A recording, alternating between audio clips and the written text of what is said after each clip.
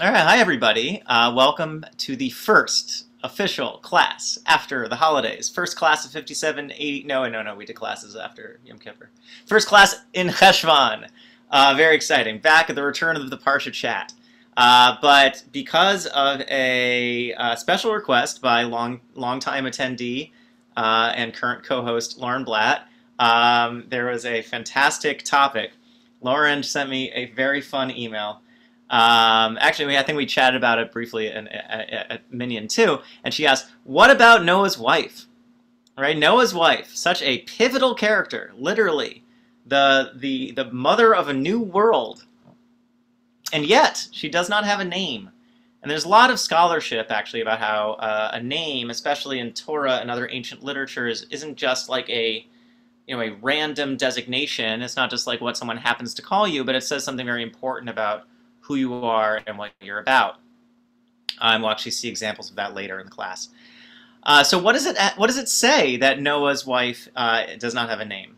Now, I want to propose in a way a midrashic mystical exploration or explanation. One reason is because maybe she was ancillary to the intent of the Torah, but I find that hard to believe. I humorously characterized Midrash before as a typically Jewish literature in the sense that it cannot tolerate silence. So whenever it sees something that's missing, it always wants to make sure to fill with something. It's like Jews like to actively listen. And by that, what we mean is interrupt a lot. Yes, very good point. Very good point in the chat. That, as we will see very, very shortly, but very apt to point out, Noah's sons are listed. Shem, Cham, v'Yafet, right? I'm not sure how to translate those names. But Noah's wife is not fast, and also their wives are also not mentioned. So we are going to explore how a number of different oral traditions, beginning before the rabbis, very spookily, and then entering into Midrash, and then Kabbalah, and even dabbling a little bit, because I can never resist, even a little bit of Chassidut, even a little bit of Hasidism. We're going to see how actually Noah's wife is not just a matter of importance, but a matter of central concern. And in this, I think it evinces what I would call also a mystical hermeneutic, a mystical way of interpreting and reading the text. By which I mean, all of God's names in the Kabbalistic tradition, which are associated with the Sfirot, appear in different places in the Torah, except for one, the name Ein Sof, which is not really a name, it's more like an essence, or something beyond essence. Ein Sof does not appear at all in the Torah, and one of the critics of Kabbalah say, so you're just making it up, you're just saying God is Ein Sof. And the Kabbalists say, no, actually, its holiness is proved by the fact that it's only hidden. Right? The fact that it is completely hidden means actually it's the most transcendent aspect of God. It's something that is beyond or prior to language. So, I'm not saying Noah's wife is Ein Sof, but Noah's wife's being missing is not a defect, it's not a bug, but it's a feature. It is the way that the midrashic engines rev. It's the way that the Jewish reading practice is juiced. So, let's dig into it. I'm going to share screen. Can everyone see that okay? Groovy. Okay. So, it's a class called Mother of a New World on Noah's wife. I don't know, I saw actually, Susie mentioned before, Madeline L'Engle as an example of modern Midrash. I think in one of the sequels to the book, is it in Swiftly Tilting Planet, or is it in one of the other ones? I forget. But another modern Midrash in one of the Bill and Ted movies, they are asked, who is Joan of Arc? And they say, Noah's wife, and that's a very good joke, because she was in an ark. Okay, so Noah's wife, this is from another modern Midrash, a beautiful collection of poems called Ladies of Genesis by a Jewish feminist named Barbara Hollander. She writes, Noah's wife is mentioned only in passing, and never named. We are told she entered the ark and departed with Noah. But she must have done something all that time. Perhaps she was a poet, and we're going to see actually why that's a very apt suggestion, and spoke in rhymed couplets, and I love this, 2 by 2. So everything in Noah is working 2 by 2. But for her, as we'll see later, she is Noah's wife might be tapped into the literary, creative arts. But the point that Hollander is making here is that that there is, I think, in a way, Noah becomes an especial object of Jewish feminist concern, because it's an example of ways in which, let's say, Jewish women's or women's in general presence in history tends to be not front and center, but tends to be found either in margins or hidden. This is why Joan Scott and other feminist historians have called the practice of women's or feminist history is a practice of recovery, of trying to recover something that has been missing or lost. And in a way, and this is a especially interesting conjunction because women's feminist project in Jewish literature culture tends to conjoin with Midrash, because Midrash is also a recovery-based project. It is also trying to recover something that is present but not obvious. It is hidden. It is esoteric. Okay. And besides Kabbalah, which is an esoteric recovery practice as well. Something is new because it is old. You recover the ancient wisdom. Okay, so it says, let's start. Eile toldot Noach. Noach, right? These are the generations of Noach. Noach, ish tzadik tamim haya b'dorotav. He's a righteous man, innocent in his generation. That's Jin's the famous question of like, if he was in a different generation, would he have been a good guy? Interesting question, but we'll bracket that for now because this isn't about Noah. This is about Noah's wife. Et ha'elokim hitalech Noach. Noah walked with God. Okay, that's pretty cool. Vayoled Noach shlosha vanim, and here to Ariel's point before, 3 children had he, Shem, Cham, and Yafet. Now, who's missing? Because we can all assume, by the way, that Noah did not have children by himself. Noah's wife is missing. She's not even mentioned. She's not even mentioned when Noah is mentioned. So then we dip a little bit down before. V'yomer Hashem leNoach. God said to Noah, Bo ata v'chol beitcha el teva. You and your entire household. In a rabbinic idiom, by the way, household often refers to not just your children, but it refers specifically actually to your spouse. To the ark. Ki otcha ra'iti tzadik lefanai b'dor hazeh. Because I saw you being righteous before me in this generation. You, otcha, that's in the singular. So again, Noah seems to be the focus, and his household is mentioned ancillarily. ... Vayavo Noach uvanav ishto. Unneshevanav. Noah, his children, his wife, and their wives all entered the ark, mipnei mehamabul, just before the waters came. Again, a little quick last aside about Noah. Actually, it says that's actually how we know that Noah maybe wasn't so righteous, was that because he maybe believed the flood was coming, maybe didn't, and he dithered until the flood actually started, until it started raining for him to actually go into the ark. So there's Noah. There's Noah's wife. But we're still missing the question. What was her name? We don't know, right? So that's going to be the hook of this class. Fine, Noah's wife gets mentioned. But she just gets mentioned. She gets mentioned in a referential way, right? She's referred to. She is indexical, right? She is pointed out. She is not named. Is she just an object of the text's concern? Or does she have some kind of sense of subjectivity? Right? Does she have some kind of sense of being a character in her own right? That is what we're going to discover. That's what we're going to dig into. Okay, now, here is where this class is not allowed to be viewed by anyone who's going to rat me out. But here we're going to explore some of the Apocrypha and the Dead Sea Scrolls. So this is why you get the really fun stuff in this class. So, it says... This is the Book of Jubilees. The Book of Jubilees is a Second Temple-based attempt to expand the Book of Breshit and to explore it in a cosmic way. It really digs into these early mystifying chapters, the ones that, for instance, in chapter 5, feature the sons of God who couple with human women. We'll actually see that later. There's all this wild stuff happening. It is a companion book of sorts to the book of Enoch and the book of Watchers, which are also these cosmic accounts of Genesis. It's called the Book of Jubilees because, given a cosmic account, it is actually trying to give a chronology of what's happening in a Jubilee cycle, in a cycle of 50 years. So we'll see here, in the 25th Jubilee, so 25 times 5, whoever wants to do the math for me. Sorry, 25 times 50, whoever wants to do the math for me there. It's 125. Wait, no. It's a 1250. Yeah. Lakach lo Noach isha. Noah took a wife. Okay. Ushma Emtsara. And her name was Emtsara.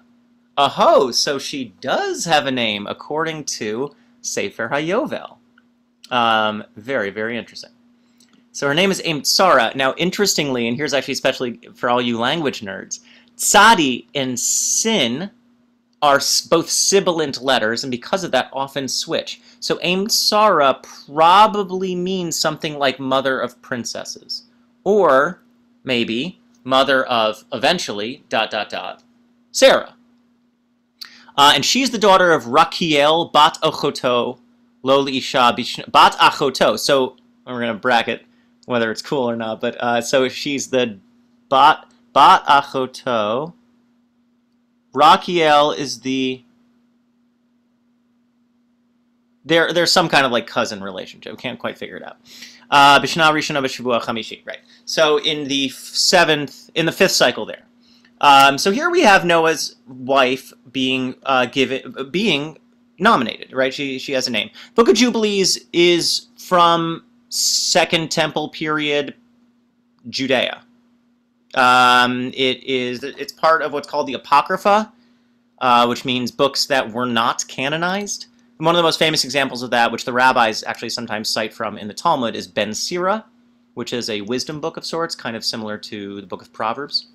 And the Wisdom of Solomon, another apocryphal book. There's a whole collection of Book of Maccabees, also apocryphal, not included in the Tanakh, but written in the Second Temple period.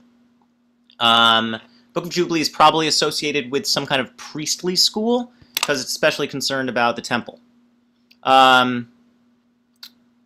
Okay, so I'm gonna contextualize these in a minute.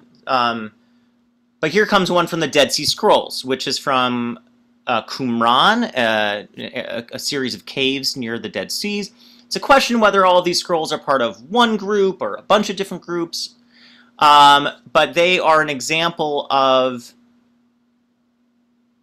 what is in the air in another priestly-oriented group in the Second Temple period.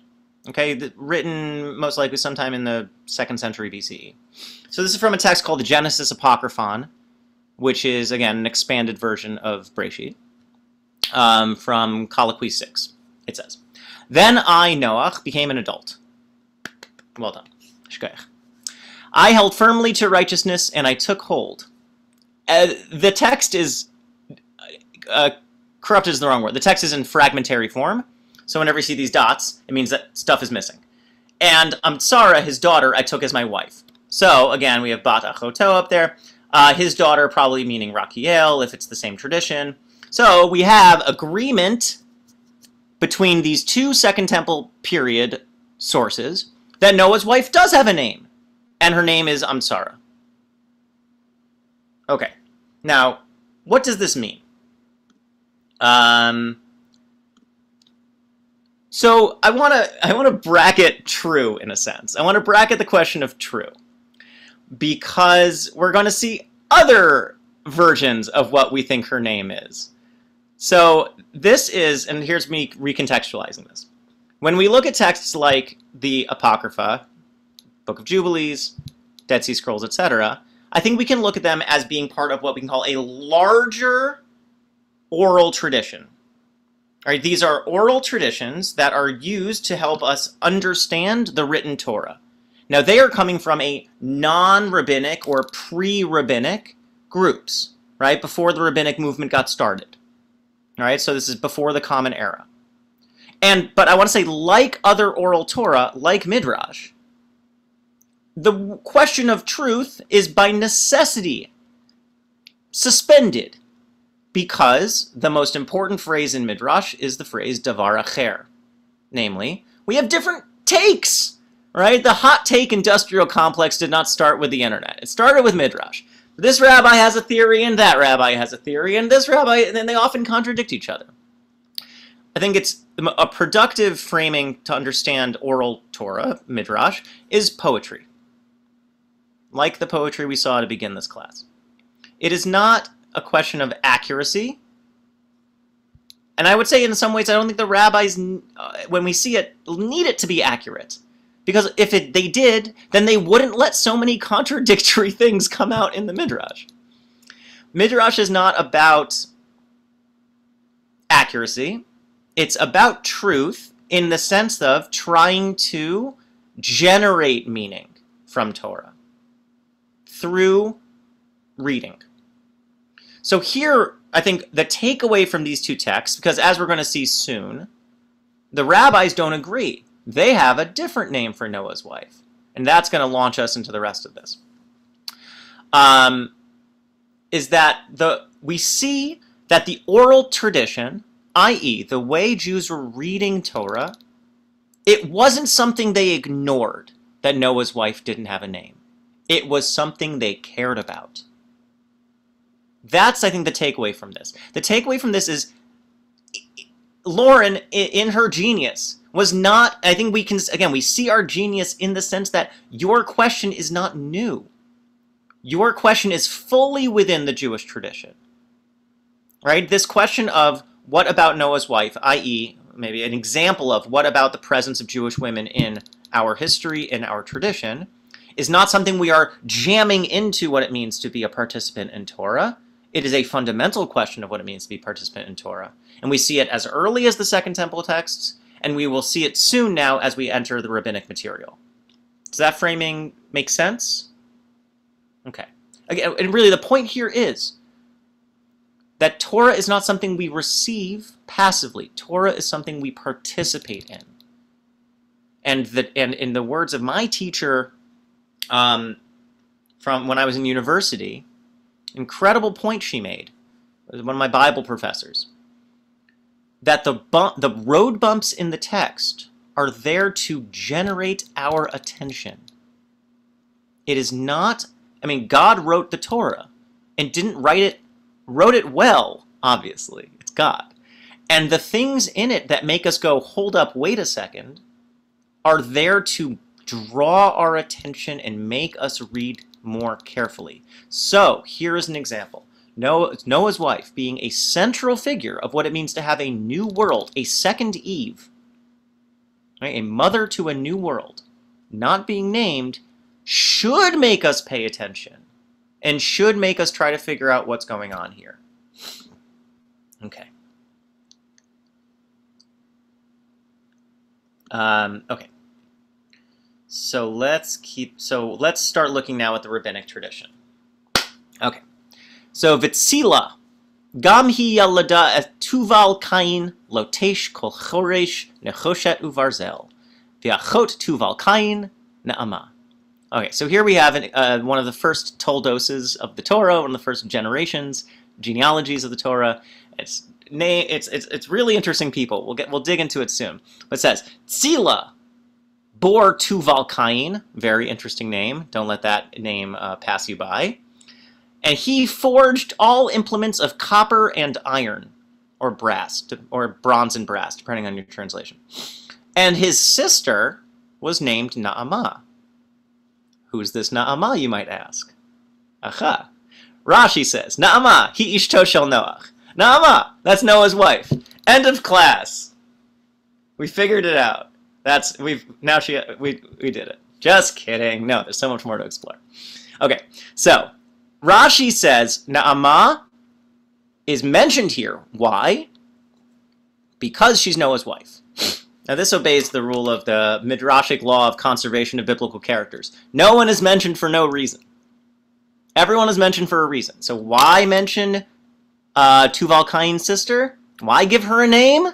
Ah, that's telling us the name of Noah's wife. That fills in the Mad Lib. Okay. So let's dig into this. Why is Naamah the hook? And the question with Rashi Ma kashel Rashi, right? What's bothering Rashi? But the other question for Rashi, because Rashi is more than being pshat in a way, Rashi is the marshaling of midrash to be used for the sake of pshat. Right? Rashi is a digest of midrash. He has his original comment sometimes, but the vast majority of Rashi is him quoting midrash.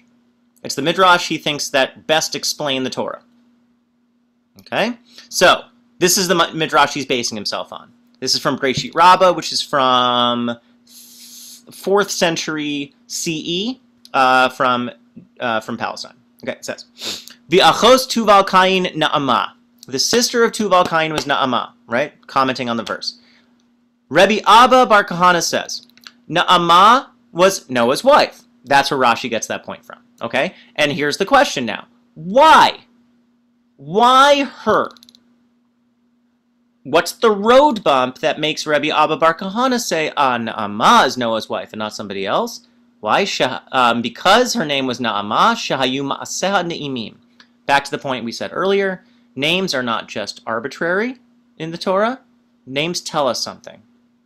And we'll see how that's true about Noach later. All right, we got one more aside about Noah. We see how that's true about Noah later. But her name is Na'amah. Why? Because her deeds were Ne'imim. Her deeds were pleasant. In other words, she was a righteous woman. Aha! Well, that solves the problem we saw before. Because the problem we saw before was, why is it that God said Noah was a worthy person who was worth of being saved, but didn't specify other people in his household were worthy of being saved? What if his children weren't? We see later that Ham does something awful. Right? Ham ends up sexually abusing his father in at least some kind of way. So it's not clear that his children are worth it. Okay, here we have evidence that Na'amah, Noah's wife, was worthy of being rescued. Why? Because she too had righteous deeds. Her deeds were lovely. Okay, so that's why she's Na'amah. And to drive the point home, she's mentioned here, and the point is more that her name is just tagged on at the end of this verse. And the sister of Tuval Kain is Na'amah. And the question you then should ask yourself is, Nu? Who cares? You tell me nothing about her. Right? You're just telling me her name. So the fact that you're telling me her name means her name matters. Her name is doing something. And what's it doing? She fills in the blank of the nameless Noah's wife. Okay. And we have a justification for the name, an etymology for the name, an etiology for the name, because her deeds were pleasant, ne'imim, and thus she's named Na'amah. Okay. But the rabbis give an alternative explanation. Back to the point about how Midrash never likes to agree. Again, a very Jewish literature. It says, Na'amah cheret hayata. No, this was actually a different Na'amah. A different Na'amah. Why was she called Na'amah? Because she was man'emet b'tof avodat kochavim. Because she played the drums so groovily that people couldn't help but be seduced into idol worship. Okay, now here's a question. It is ambiguous. When they say, no, this was a different Na'amah, do they mean, no, she was called Na'amah for a different reason, but she still was Noah's wife? Or are or is the second opinion saying, this Na'amah wasn't Noah's wife?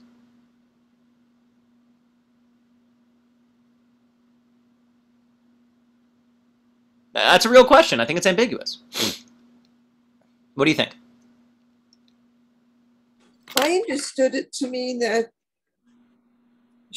that Na'amah is Noach's wife, but she's not the one who's the Na'amah because she's pleasant, but she's a Na'amah because she tries to seduce people to idol worship, which really bugs me because, like, why do they have to diss on Noah's wife? It's bad enough she's not even mentioned. That's a good point.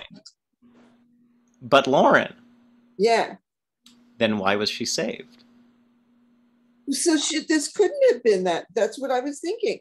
She could not have been this terrible human being because she was saved. So she must be the nice Na'amah who may or may not, but probably is the sister of Tubal Cain, and she's Naamah because she did Dvarim Naamim. She did like nice things. Okay, good. So here we have the stakes. This is the stakes of the question. It needs to be the case, by logical necessity, that Noah's wife was good. Because if she weren't, she wouldn't have been saved. Right?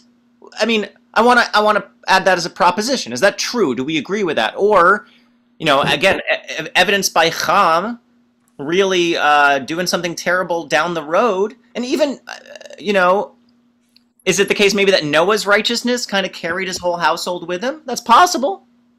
That's possible. So, and that kind of re-underscores the question in a way. When we talk about Naamah, are we really talking about Naamah? Are we talking about her man, right? Are we talking about her as an adjunct? Or is she somebody who has her own worth, her own substance, her own jam going on? So we have three possibilities. 1, she was the good one. 2, she was the bad one, but Noah's righteousness took over. 3, this bad one wasn't Noah's wife. Okay? Those are the three options we have in front of us. And we're going to explore all of them. And in this way, the class is actually going to deviate from the mandate. It's not going to be about Noah's wife. It's going to be about Naamah. Who's this Naamah person? But by the end, and here I promise you, Bli Neder, we will synthesize all of these with an incredible text that I was so jazzed to find. So that's, you know, no spoilers. But this is, what a journey we're going to be on, let me tell you. Okay, so here we go. Josh, so can I just ask, like, I'm just wondering though, like, already those three categories seem way too binary for how the Torah would think about good and evil. In terms of, like, maybe she was doing, like, how do we categorize good and what's savable? And how do we say, oh, she's just beyond redemption and therefore should be wiped away in the flood?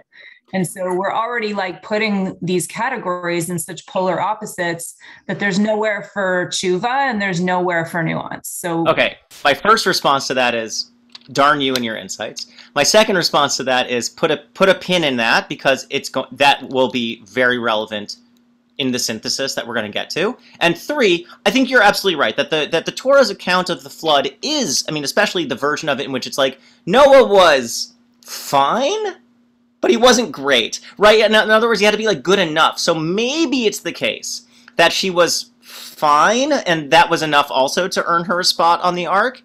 But if it's the case that she's literally contributing to dragging the world into idolatry, that might be, I think, a bridge too far. But I think that's a very good point. I think that having said, the Midrash tends to, in some ways subvert them, but in other ways really, like, kind of see things in a much more stark, kind of more mythic division. But I agree, there is often, like, a grit in the oyster that causes a pearl. So let's see how it both, I think, schematizes but also frustrates that schema.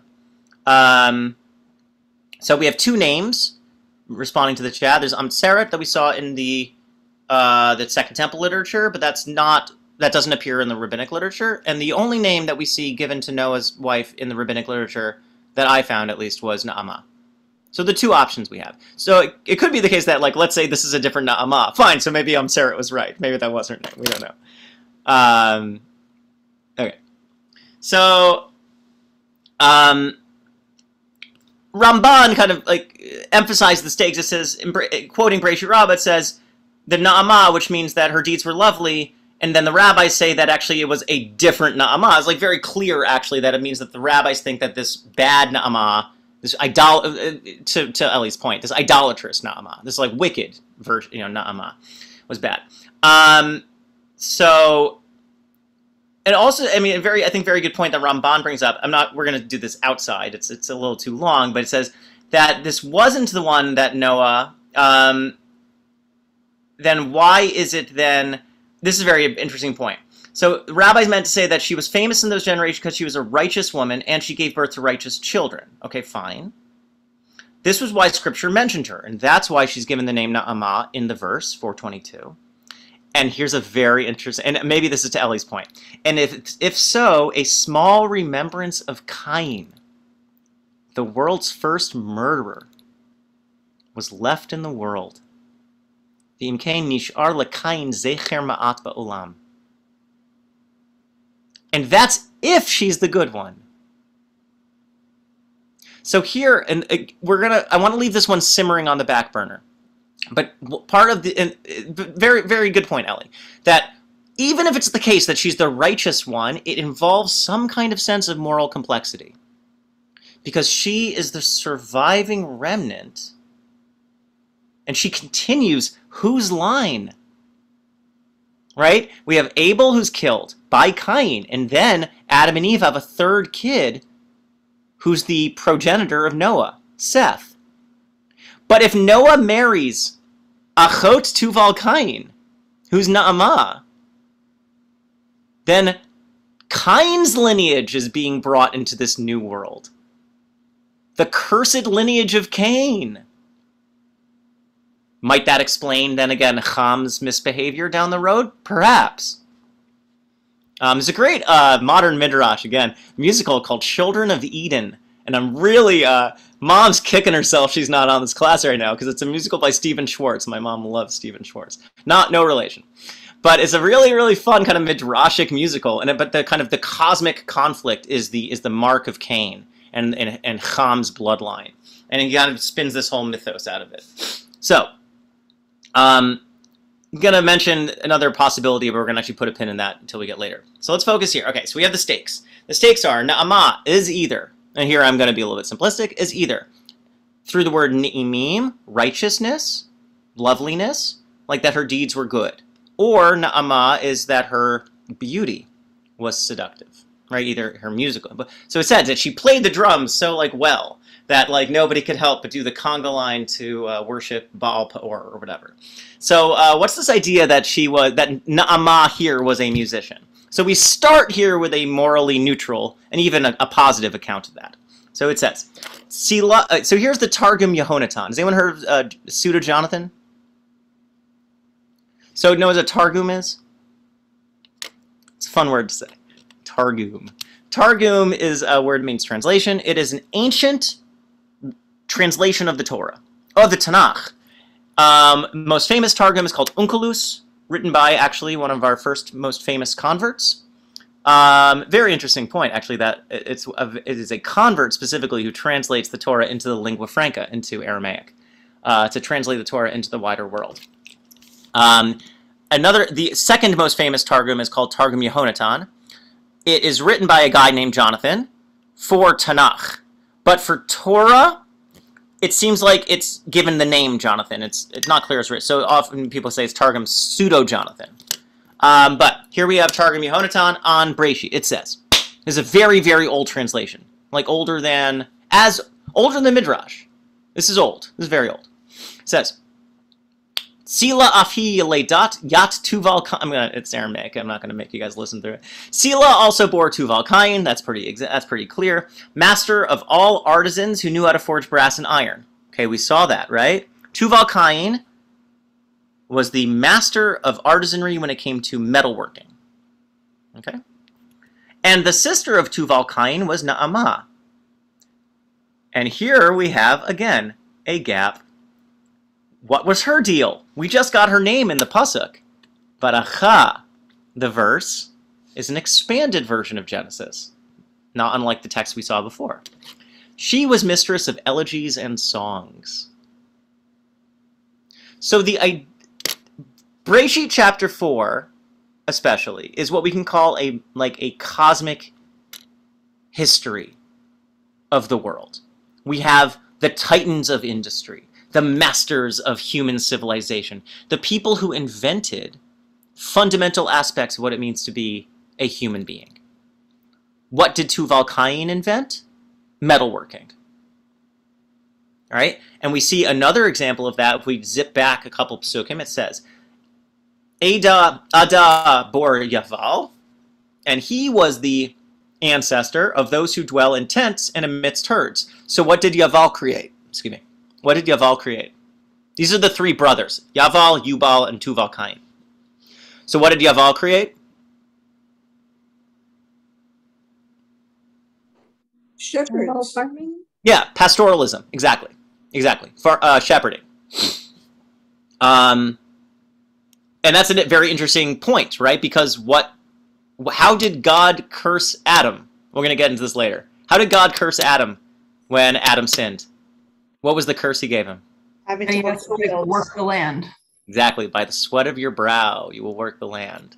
Okay, so that's agriculture. So Yaval innovated. He disrupted. Ugh, I hate that language. Whatever. Yaval innovated. The human civilization is effectively farmers and shepherds. He invented shepherding. He's like, oh, okay, so it's going to be hard to work the land? What if I got animals to eat it instead? Right? So a whole new way of living life. Okay? And Yuval, who was Yaval and Tuval-Cain's brother, what did he invent? He was the ancestor of all who played the lyre and the pipe. So it seems like he perhaps invented how to make a musical instrument. Okay? Yuval, but the lyre and the pipe are not made of metal. When we think of pipe, you probably might think of like a flute or something. Right, Renee? Wrong, Renee. It is a pipe mostly probably made out of reeds. Right? A reed pipe. A shepherd's pipe. Right? Made out of wood. And a lyre is made out of wood, the frame, and guts. Right? That's what strings used to be made out of. Famously catgut, right, is what violins are made out of. So you need the shepherding to have the animals, to slaughter the animals, and use every part of the animal like an ancient person, and I would say a sustainable person would, and use that to make the sinews, right? Use the sinews to make the strings. Okay, so we have it building, shepherding, and then using the products of agriculture and shepherding, wood and animal products, to make instruments. And now we get Tuval-Cain, who uses metal, right? Beginning of the Bronze Age, right? And then Naamah, who combines it all. It doesn't just make an instrument, but plays it. She is the inventor of music. Right? According to Targum Yehonatan, he is emplacing her in the cosmic mythic history of the human civilization. She is not just a name. She's not just referred to. She has substance now. She, like Tuval-Cain, is on equal footing because he was a metal worker, and she used that to invent music. Zohar Chadash, which is a later text, but picks up on this thread and says, okay, Rabbi Isaac agrees with Rabbi Abahu Bar Kahana and says, yes, why is he called Naamah? Because she did good things. Fine. Rabbi Abahu says, the pshat of the text is that she was also an expert in working metal, like her brother. And how do we know that? Because Tuval-Cain was the father of all bronze and brass work, and his sister was Naamah. Why does it say his sister was? It's not just that, but there's an extra vav here, and the extra vav means that she was an expert just like him. Says the Zohar. She was an expert just like him. She has her own story. She has her own substance. And it takes the Targum and the Midrash to bring it to the fore. It is a reparative reading. Right? It repairs what's missing. It's a tikkun, in a sense. Tikkun in the sense of perfection. A tikkun in the sense of developing something to achieve its fullest form. Okay, so here I give an example. Noah, my last reference to Noah. Noah was also part of this. Noah is part of this mythic history. He's one of the titans of industry. Why? It says, Vayikrad Shemo Noach. His name was Noach. Lemor, Ze Yenachamenu Mima'aseinu. Because he will comfort us from our toil, Umei Itzvon Yadenu, and from the pain, the suffering of our hands, of like the work of our hands. Min ha'adama asher erera Hashem, from the land which God has cursed. Remember, God cursed the land, saying by the sweat of your brow, as a number of people here knew off the top of their head, very impressive. 10 generations after Adam comes Noah. And at the end of this cycle, the cycle's here too. At the end of that cycle, Noah contributes comfort. He brings comfort. Nechama. Na'ama. Nechama. Why? And remember also that the ayin is a guttural letter. So nechama and nechama. Very similar sounding names, interestingly. Why is he bringing comfort? How is he bringing comfort? Rashi cites a midrash saying, Yanach mimenu es itzvon yadenu. He brought rest and peace to the suffering of our hands. Ad shelova Noach, before Noah, lo haya lehem klei macharesha. They had no agricultural implements. The land was full of brambles and thorns, like the ones that like blinded Prince Charming and Sleeping Beauty. Because of the curse that God had laid at the foot of Adam Arishon. But Noah's invention of agricultural tools, like a plow, right, a hoe, was then able to bring comfort to the human race by not, I mean, think of it like literally, actually this is talked about by Georges Bataille, early 20th century French scholar of religion and philosopher, in his book Theory of Religion. The story of human civilization is told by how far away you get away from the ground. Before they had agricultural tools, how were they planting crops? If the land was cursed with thorns and brambles, what were they using? Their hands. And then let's say, fine, they used a rock. But a rock isn't so big, right? Even with a rock, you're still going to get scratched up. So literally, the pain of their hands, they're digging up thorns, stabbing into their poor flesh. And Noah brings comfort by creating tools, effectively.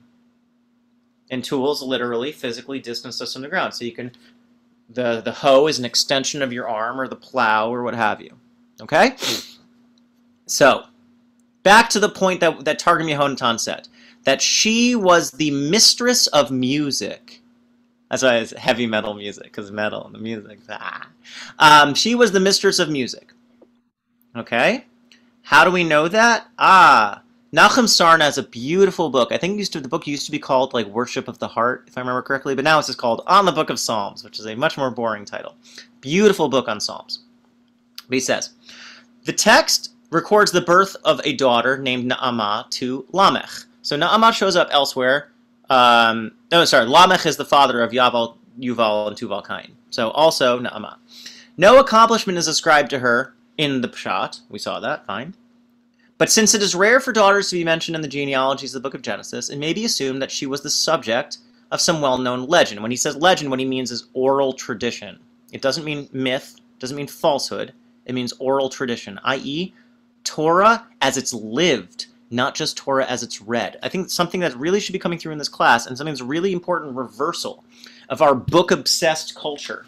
Oh, the Torah is what's in between these covers, right? No. Torah has always lived in the air. Torah has always been embedded within Jewish life.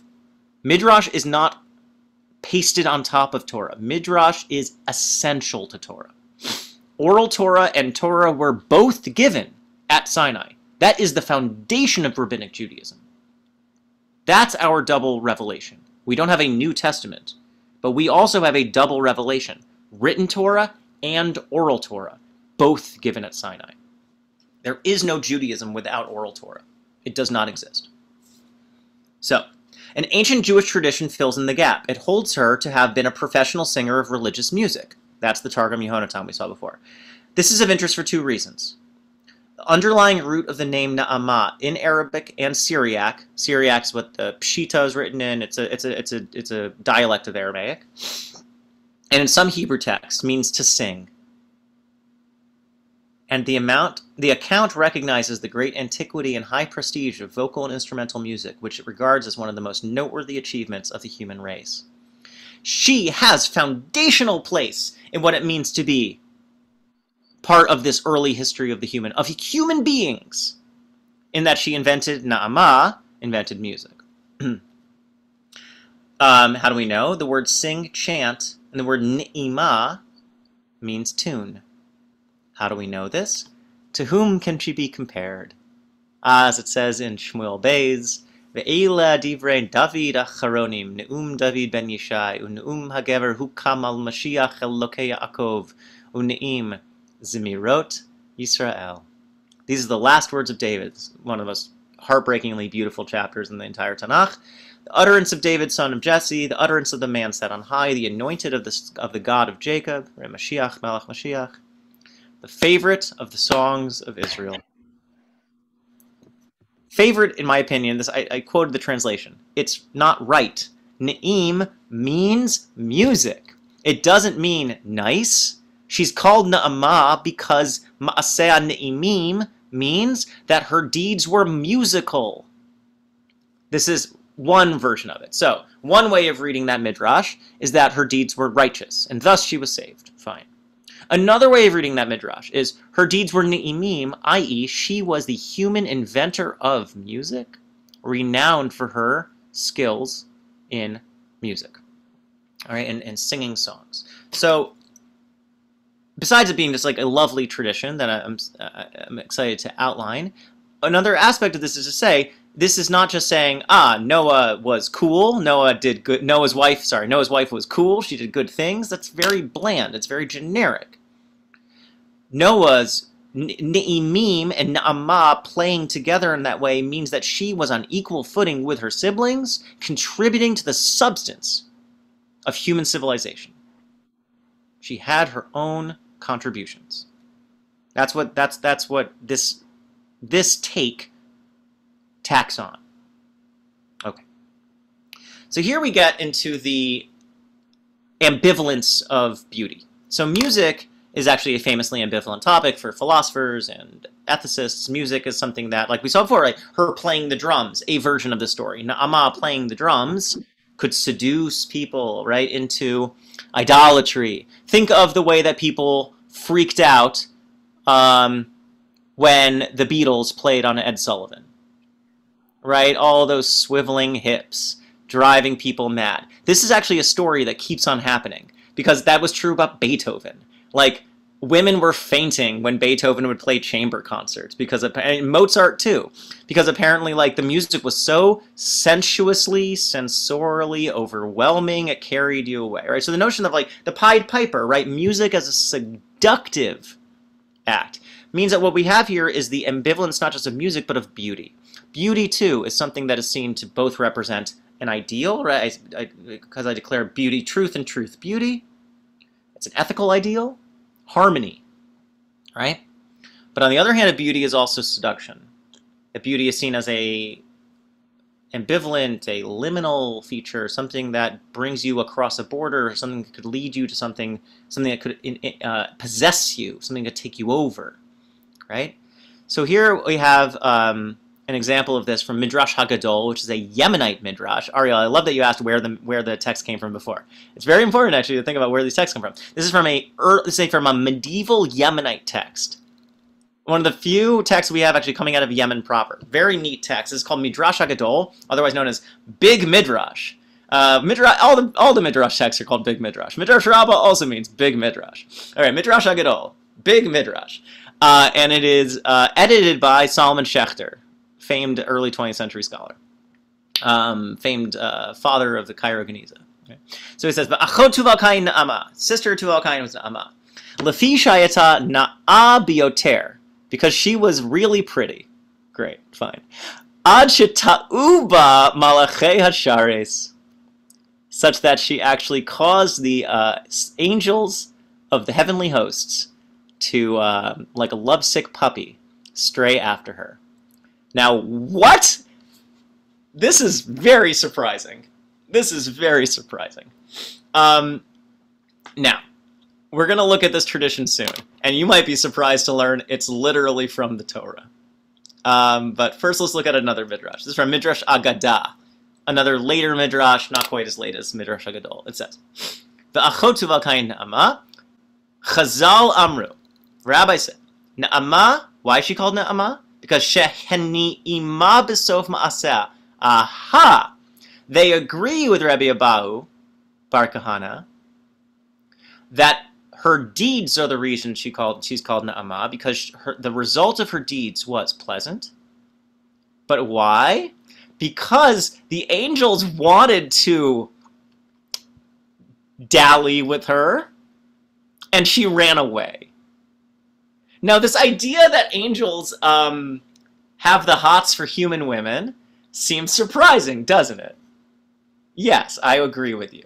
I agree. This would make a much more weird Shalom Aleichem.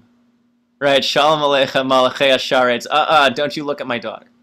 So, put a pin in it. We'll see the verse soon. Wait, where's the verse? Oh, stupid Josh. Stupid Josh! Okay, well, who's got anyone have their Torah in front of them? Alright, well, I guess it's quoted here. I guess I'll just put it right here. Source! This is how you make a source sheet, folks. 6:2. Great. Aha! Excellent. By your Uvenei Elohim Espinosa. No! There we go. Wait, why is it all the way down here?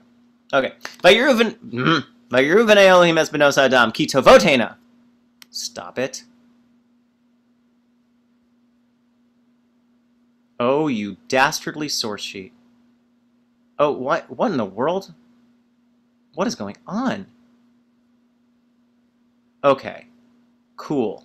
Let's leave this here. 3 versions. Stop it. The daughters of... Oh, my goodness gracious.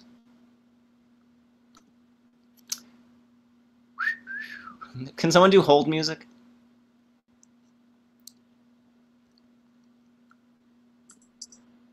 Okay. This better have worked. Oh, you're driving me nuts, source sheet.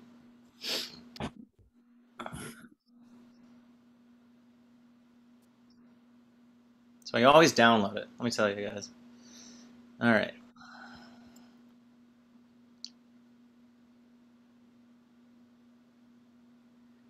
All right, whoever's got a Tanakh in front of them.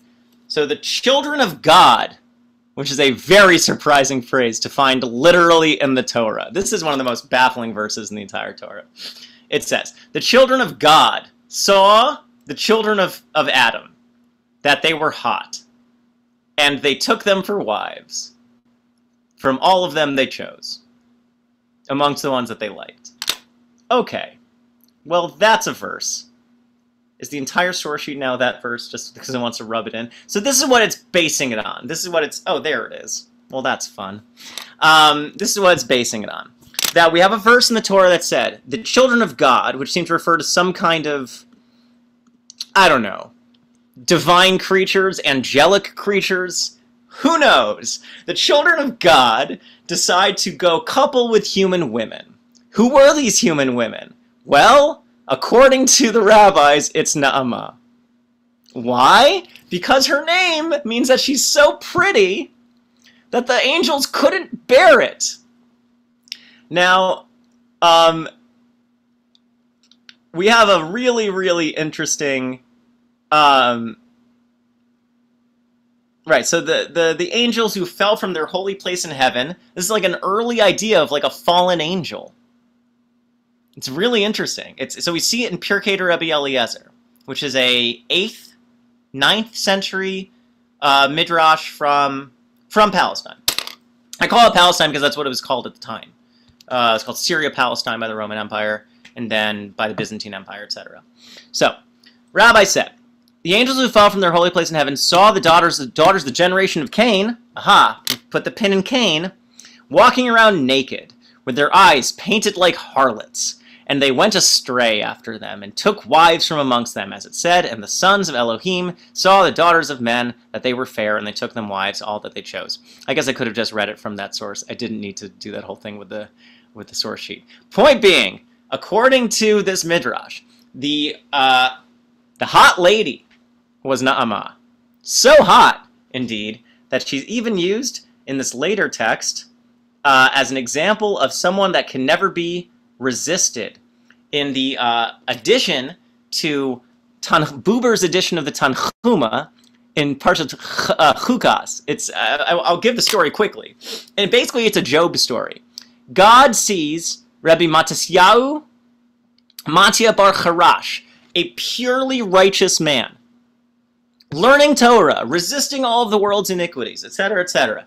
And because Satan doesn't like to let people succeed, Satan goes up to heaven, asks God for permission to distract him, to test him. God says, this is just like Job chapter 1, sure, go for it. And what does he do? It's such beautiful. Rebbe Meir, he was the radiance of his countenance shone like the brightness of the sun, right? He is like pure goodness. So Satan goes up and he says, great, I want permission to test him. So what does he do? He transforms himself into a beautiful woman. So beautiful, no one's ever seen him like that before. So beautiful, who does the Midrash compare him to? Na'amah. Na'amah becomes the reference point for a woman so beautiful no one could ever resist her. Fascinating. And what does Rabbi Matya do? First he turns away his face, and then Satan puts the beauty in front of his face, turns away his face again, and finally he stabs out his eyes. Great story. Point being, Na'amah becomes a reference point for a woman of irresistible beauty. Right, so this is a question about whether angels have free will, angels have desire. Whether these were angels or not is a big question. I think here we're entered into the more, let's call it, dynamic metaphysics of Kabbalah. That what we have here is a interplay between different kinds of superhuman, extrahuman, divine, demonic creatures. And they are an extension, a reflection of something that is broken. Okay, so the human, the angel, the Bnei Elohim, whoever they were, straying after human women, specifically in this case Na'amah, becomes also the germ, the seed, for a different tradition about Na'amah, which I don't want to go into too deeply.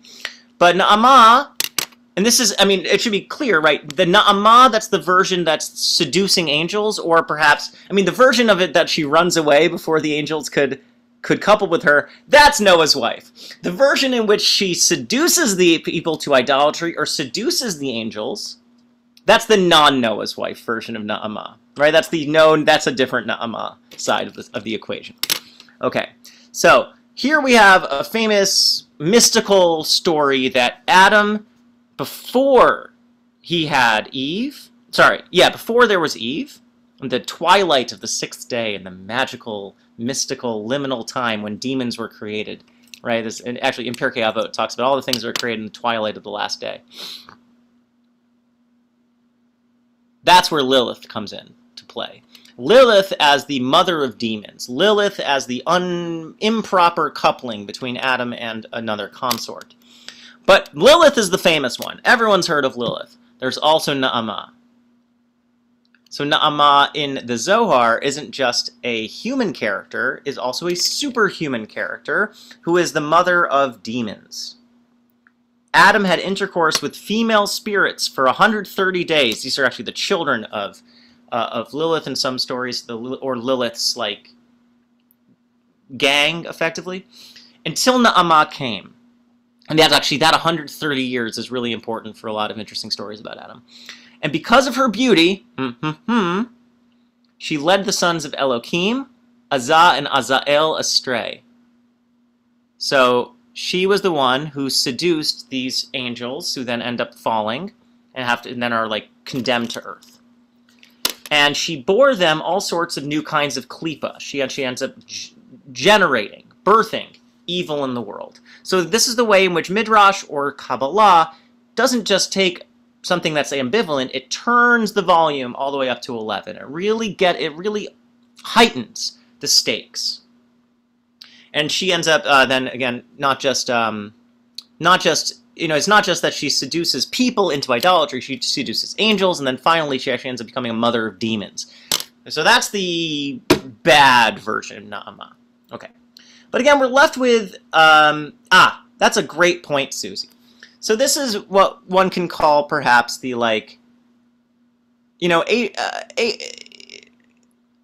it's an example of the ambivalence of beauty. And the way the ambivalence of beauty, right, the way that human civilization has been both attracted to but also repulsed by or scared of beauty is often comes along with reactions to women.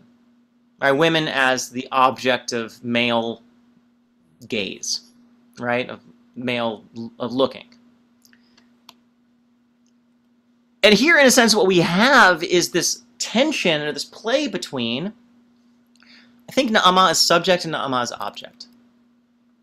That we have Na'ama as being seen as like a catalyst for something happening because of something in her nature, namely her beauty. And then that gets like heightened to become something that's actually about her wickedness. Or we have Na'ama as representing something virtuous. But what's hard to find, and this is to Ellie's point before, is the way in which actually woman especially is not positioned as being the gatekeeper of either good or bad. Right? Just a human portrayal. Are we trapped between Na'ama the perfect, Na'ama the righteous, and Na'ama the wicked seductress? Is there something that's more human or more complex that we can discover in this material as well? And that's going to take us to the final act of this shir. What a wild story, though, right? We have our own Oedipus Rex story, in which the rabbi stabs out his eyes. Pretty wild. And then, oh, by the way, when Satan sees, like, he's like, darn, this guy crazy, and he, like, leaves. Like, this guy, too much, man. All right, so here we get to the question of Cain. So we mentioned before that she is the sister of Tuval Cain, which seems to be most likely a descendant of Cain. Or maybe not. Part of the question is, are we able to integrate the part of us we want to repress? That's how I want to reframe the question of Cain. Cain is the first bad guy in the Torah. He does something terrible. But the story of Cain is more tragic than it is condemning. He ends up wandering the world for the rest of his days, na v'nad, right, in exile. But finally, he's able to create the first city. He has a child who he names the city after, named Chanoch, which means education. It seems like Cain's able in some way, perhaps, to make a new start, to find a way to start again, to live through and to process this primordial crime, and perhaps do tshuva. So the question of tshuva in a way really is, are we able to integrate that which we wish we could repress, that which we repressed? Okay, so Na'ama is going to be central to this question of this like cosmic question of what do we do with the part of us that we wish we didn't have. So Tubal Cain, Rashi says, why is he called Tubal Cain? Because Tovel umanato shel Cain, because Tovel is related to Cain's handicraft. So here we have the notion that Tubal Cain is not just Cain, is not Tubal Cain, but he's Cain. He's a manifestation of Cain. Tuval is like the word tavlin. You know what tavlin means? Spice, seasoning for food. Right? You see that appear a lot in rabbinic literature. Tibel v'hitkin umanuto shel Cain. Gewalt. Tuval Cain, refined and improved, enhanced, like what salt does to food, right? Salt is it doesn't taste salty if you cook with it. Salt enhances flavor. Seasoning enhances flavor. So he enhanced. He made a tikkun on Cain. La'asot klei zayin larotzchim. Why? Because what did Cain invent?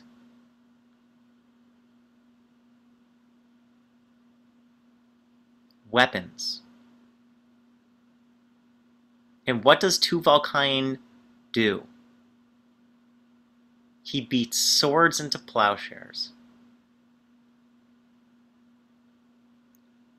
Tuval Cain takes the metal that could be used to inflict grievous bodily harm and instead uses it for creative human purposes. Tuval Cain means the one who brought tikkun to Cain through his creativity.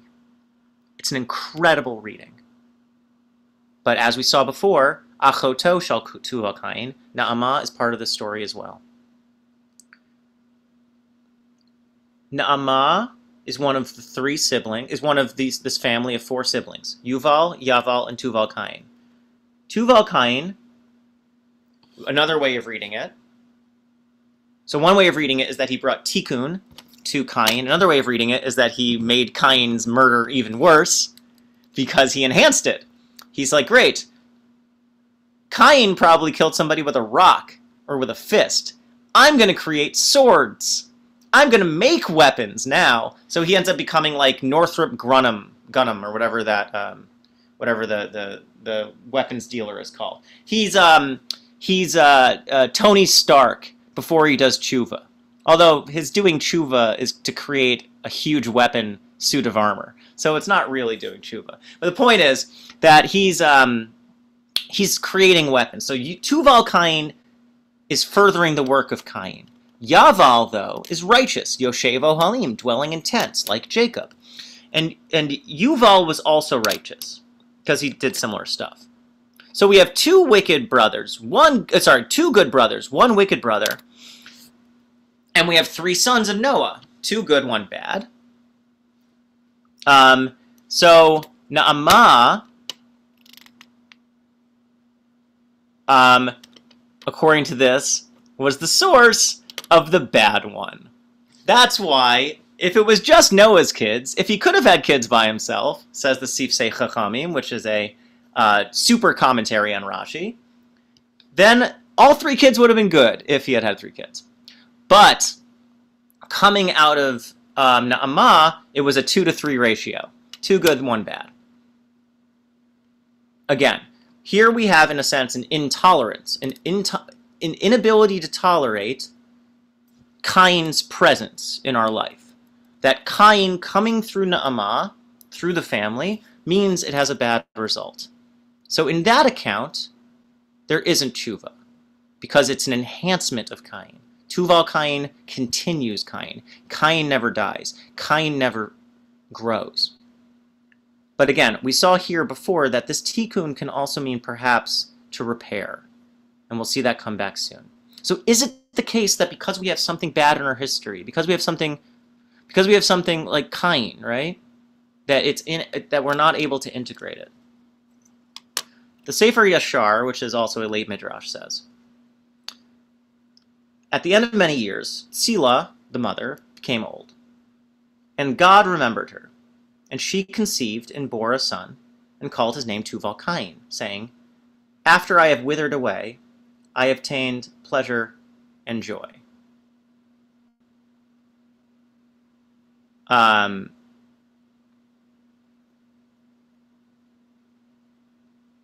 No, sorry. That is an incorrect translation, and I'm frustrated it gave it to me.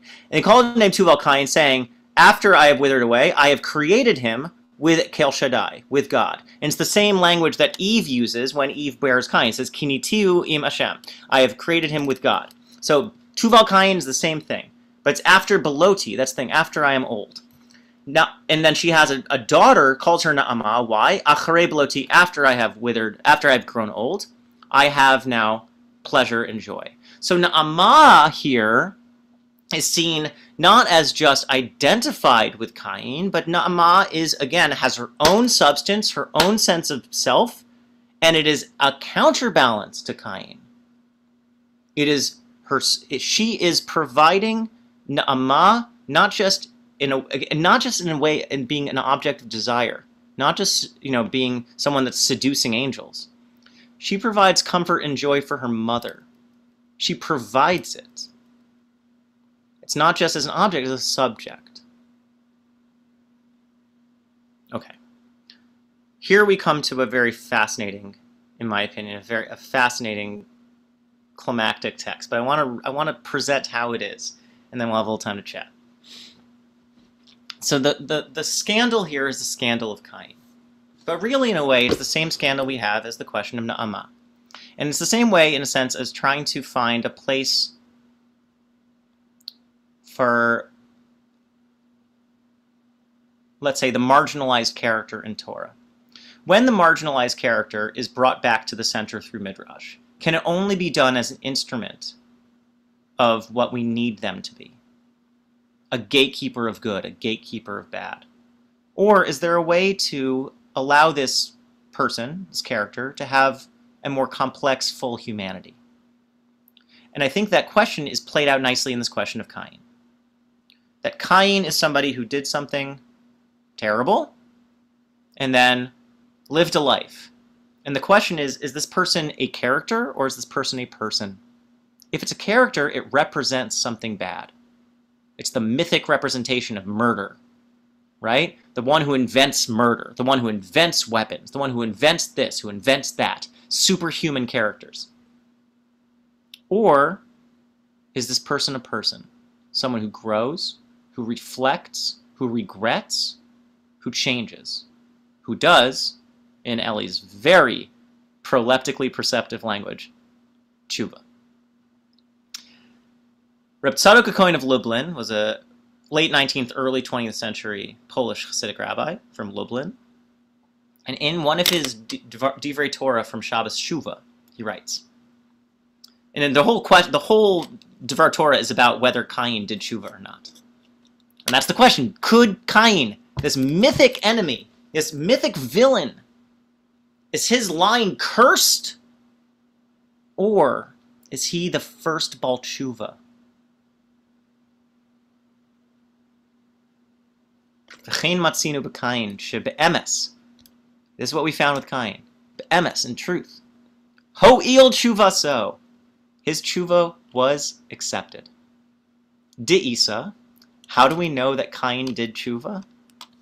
This is incredible.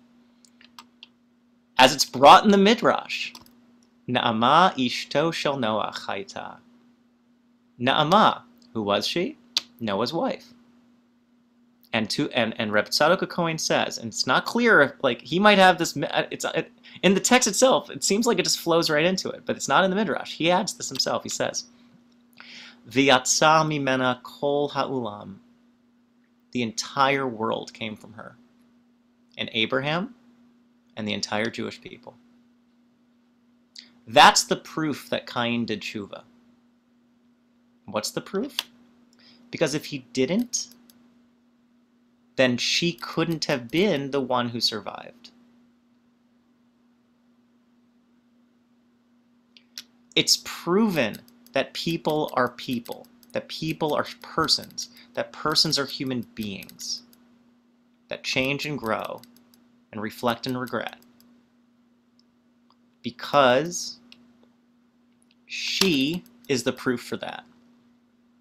She birthed an entire new world.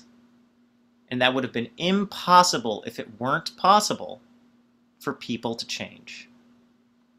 I think it's not irrelevant that question ends up arising at this exact moment in human history, when an entire civilization has been scotched. God looks at them, sees, you know what? Kivyachol, I regret it. Wickedness has taken over the land.